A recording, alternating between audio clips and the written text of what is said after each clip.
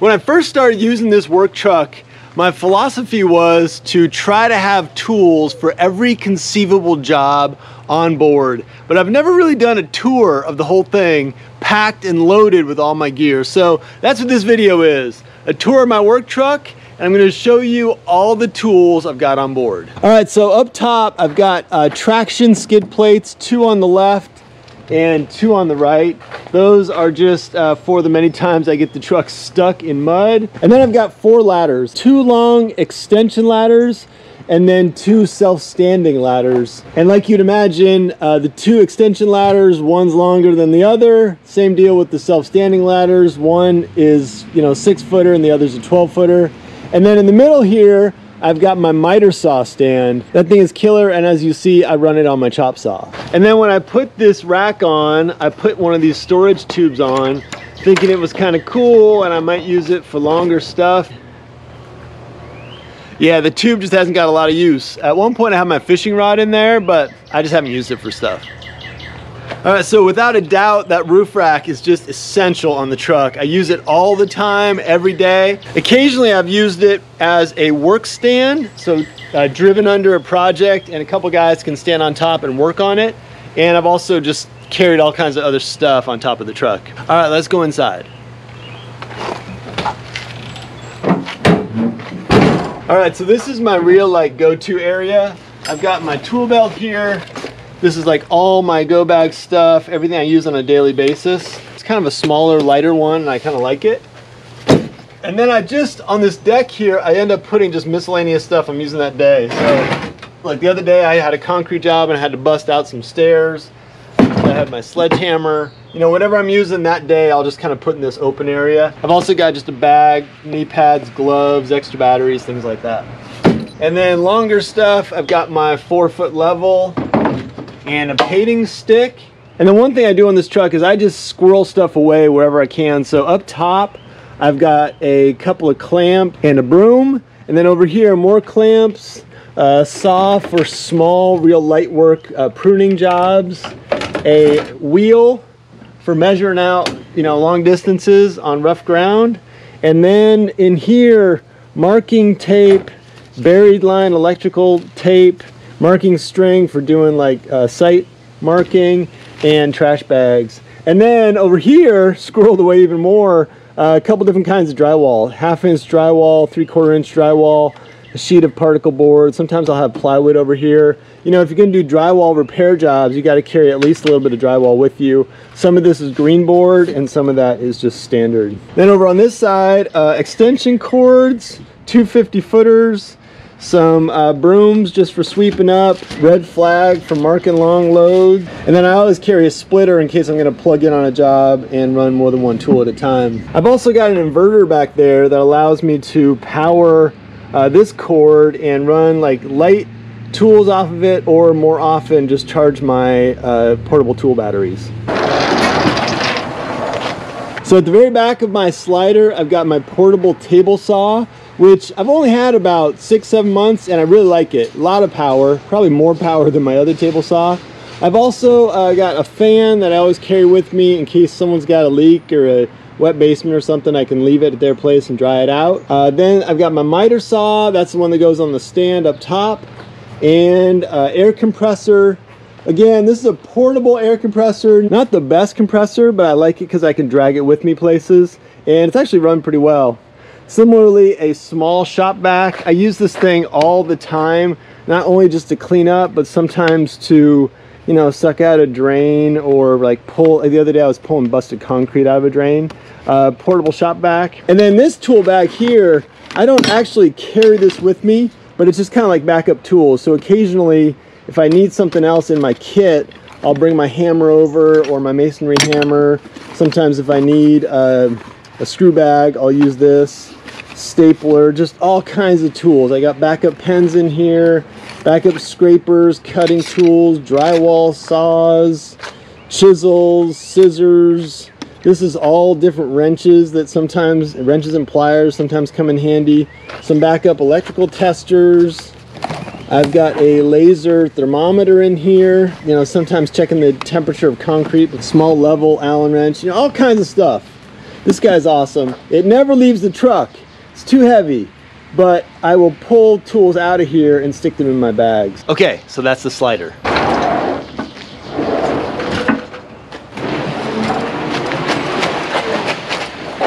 All right, so these two drawers work the same way for me. In the front is the stuff I use all the freaking time, all the time.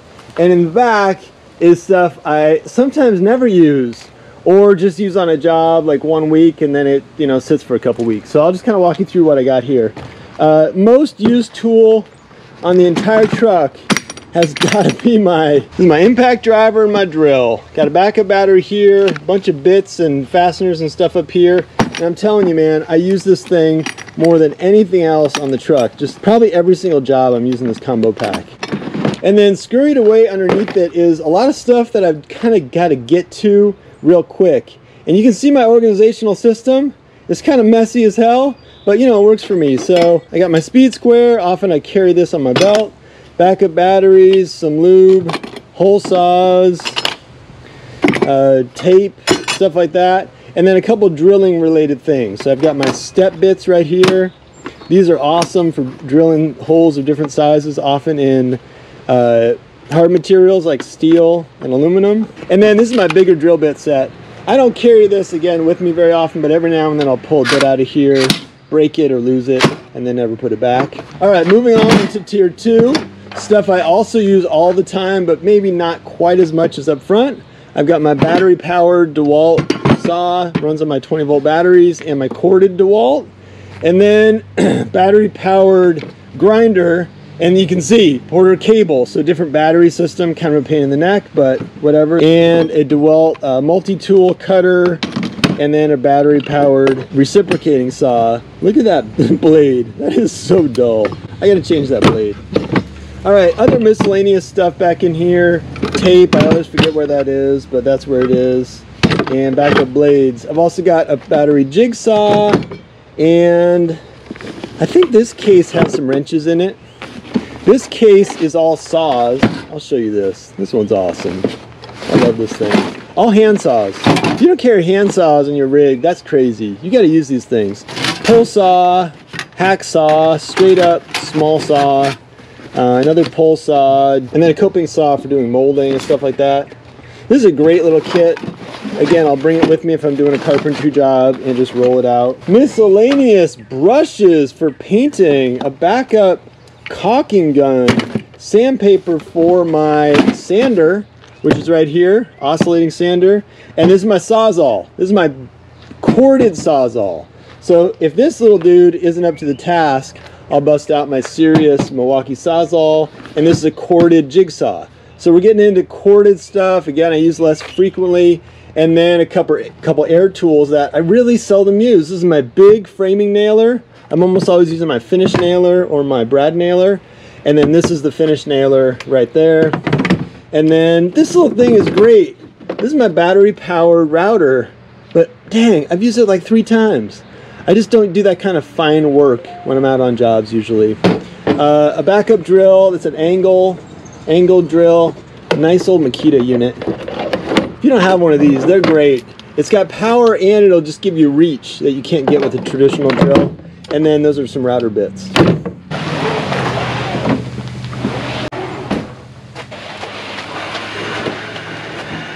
All right, now the second side is fewer tools and more fasteners. And same as the first, these are the fasteners I use the most, and that's the stuff I use the least back toward the back. All right, so this is my go-to box of carpentry fasteners. Just all kinds of wood screws, construction screws, and you know, like bigger fasteners like that. Again, stuff I use every day. The other day I was putting a roof on and had some steel gasketed screws in there. So, you know, whatever I'm using, I'll kind of throw it in here. And this is the thing I use, again, the most for doing carpentry stuff. I do have another one of these guys that's more like specialty screws. And now that I look at this, I think to myself, do I even need this? It's got like brass screws and just stuff I almost never use. The one thing in here I do just totally value though is that I have my drywall anchors, and I use these guys all the time. fixing railings and I don't know, just doing all kinds of stuff. And then another set of anchors. These guys will go in masonry as well as drywall. Again, specialty screws. There's some stuff in this truck I probably don't use as much, but anyway, that's one thing. And then all around here, extra fasteners, stuff that didn't end up fitting in the boxes. This is for these guys for doing cedar siding. These fit in my nail gun. More mollies and anchors. Box of roofing nails, some shims, you know, stuff like that. One badass fastener that I had left over from a job. I'll find a use for it somewhere. And then I got some wire. Underrated. Use that stuff all the time. All right, then moving back up the drawer, more fasteners. This whole thing is specialty nails. And, you know, every one of these is useful at one time or another. These guys for putting in transition strips, some more ring shank wood screws, some roofing nails, some staples for stapling on electrical lines, all kinds of finish nails. So, again, stuff I use frequently. And these are specialty screws. Most of these are for steel. You know, sheet metal screws and self-tapping screws. These guys are concrete. You know, some little like wire brackets and things like that. And then more fasteners. I find that if you carry enough fasteners, you don't have to go to the hardware store all the time when you need something. And then I've got more stuff stuffed in here like extra shims, staples, more wire. Dang, man, this truck is a mess. All right, now this toolbox is totally key. Love this guy. This guy has like 80% of the tools and stuff I use when I'm doing an electrical job. So basically it's organized into tools on top. So I've got like my stripper here, my sensor, and then another stripper, some clips, stuff like that. So tools on top, and then every kind of wire nut imaginable, every kind of staple, ground screws. So I can really get through most electrical jobs just with this box. I've got a fish tape in here. I've got a tester. This is the box full of my tools for electrical jobs. You'll see in the front of the truck, I've got all my materials and supplies behind the seat. All right, moving on to the back of the sliding drawer. The last couple slots, I almost never use that stuff. But right here, I've got my socket set. This is just, you know, like every socket imaginable and every extender. I've also got my extractors for getting stuff off that's stripped. So that's my socket set. And then I've got mainly right back in here, extra fasteners for my air tools. You know, when you're running air tools, you end up running through a lot of fasteners. So I've got backup air tool fasteners in here, a short level, cheater bar, and then in the very back here, pretty much cleaning supplies and an air wedge.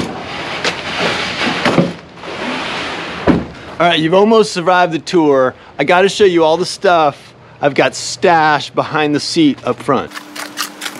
All right, so when I first set up this truck, I thought that I'd be able to store everything I wanted in the back, but it was just too jammed. So I started using the back seat, and it looks like a shit show. It looks that way to you, but I'm telling you, there's an order to this madness, and there's actually a lot of good stuff back here.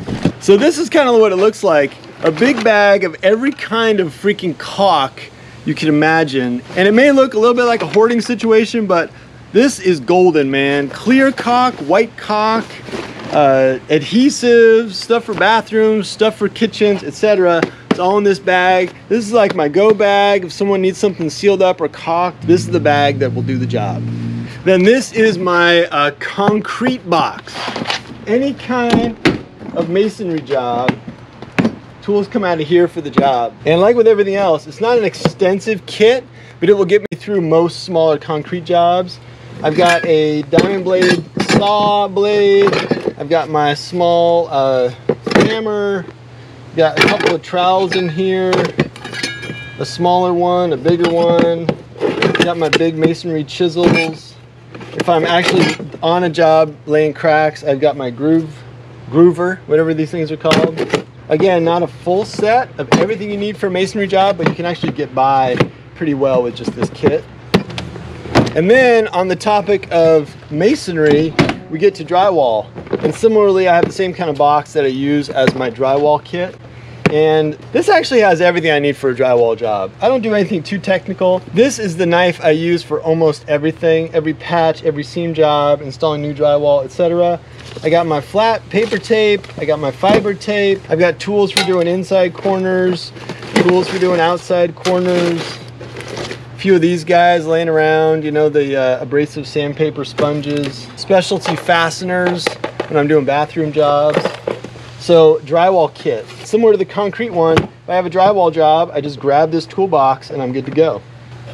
A few extra drywall things. I got my mud bucket, another trowel, and some sponges and a small bucket.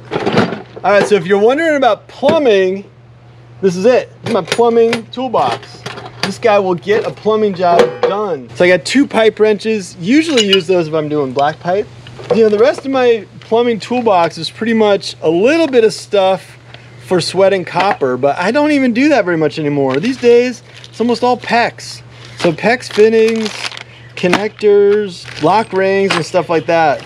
You know, I've probably used this for doing copper pipe 3 times in the last year, like hardly at all, as opposed to the number of times I've used my PEX connector, like all the time, you know, all the time. So this is mainly like a PEX thing, but I do have dope for doing black pipe, and I've got some glue in here for doing PVC for doing waste lines. And then I mentioned before that I've got some spillover up front of electrical stuff. So, you know, I've got a spool outdoor wire, a spool of 12-2 indoor wire. That's pretty much what I carry. Sometimes I'll carry 14-2 or 14-3, but I usually just carry a couple spools of wire and I can do any electrical job. And then I also carry this bad boy. You're gonna love this. Check this out. This is my electrical fittings and fixtures go bag. Every kind of switch plate in here, all kinds of them. A variety of junction boxes for different situations, plastic, steel, old work, new work. And then, you know, just like a few breakers, some square D stuff, some home line stuff. If someone needs to go for a double pole, I've got a double pole. Again, my goal is not to have to do a run to the hardware store for every freaking job. So the more I can carry with me, the more I can get done. A bunch of receptacles, straight up receptacles, some switches, 3-way and regular. All right, you've almost seen it all, but there's still a few more things stashed in the back of the truck. I've got some drop cloths, I've got 1 rubber boot, and I think there's another rubber boot over there, 2 rubber boots.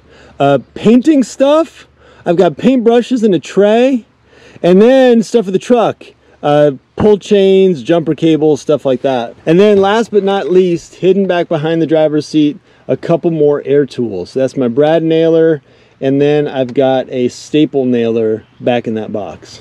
All right, thanks for checking out my work truck. It's a mess. It's a total mess. But dang, does it get stuff done. I think you actually can carry tools for every single job, or almost every single job. You can't carry everything. All this stuff, when I have to do my welding jobs, I end up carrying my welding rig on my trailer. Same thing with big tree jobs. If I need to carry chainsaws and stuff, I end up pulling stuff out, usually pulling my miter saw out and putting my chainsaws and my tree gear in the back of the truck. So it's not everything. A lot of stuff is still in my shop, but it's a lot of stuff. All right, thanks for checking it out. I'll see you in the next video.